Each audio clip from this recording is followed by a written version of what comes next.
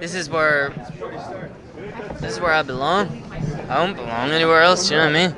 This is where I'm. Why shouldn't I be comfortable here? This is what I do. This is what I love to do. This is what I thrive off.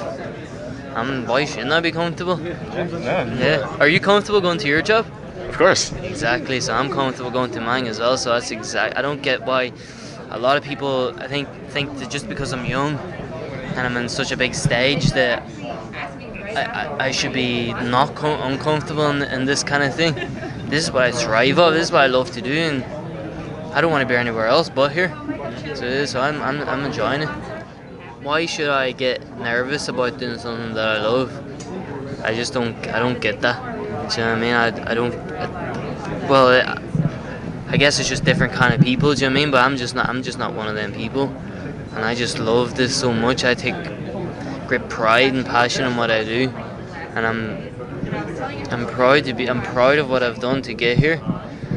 But I realize I've got a job to do. Do you know what I mean? So I keep that focus, and that's all I focus on is getting my job done, and that's it. And I think that's why I don't get nervous or I don't get that kind of feeling, because I know I deserve to be here.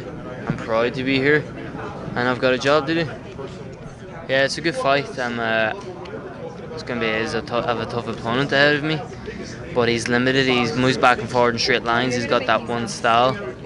I've got it all.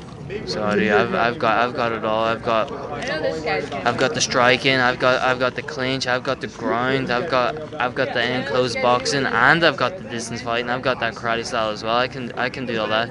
That's where I started off doing karate. So I feel like I've got it all. Where he's got that one style. Do you know what I mean? And he's going to just have that habit of getting back into that one style where I can mix it up in there. I can stand, I can go to the ground. I've got that experience of MMA, which he doesn't. I know he's the older man, but this is like my 27th fight in MMA, including professional and amateur. So I've got that experience in there, and it'll show. I'll fight for the belt tonight. If they give it to me, I want it now. I want that belt when I first signed with Bellator. And I made it clear, do you know what I mean? That's what I want. I'm not here to just come and be this little young, kind of cocky kid. Do you know what I mean? I'm just not here. I don't give a fuck about all that. I'm coming here to win fights and make statements, and that's what I want to do, and that's what I'm preparing to do. And I want the belt, and that's what my goal is.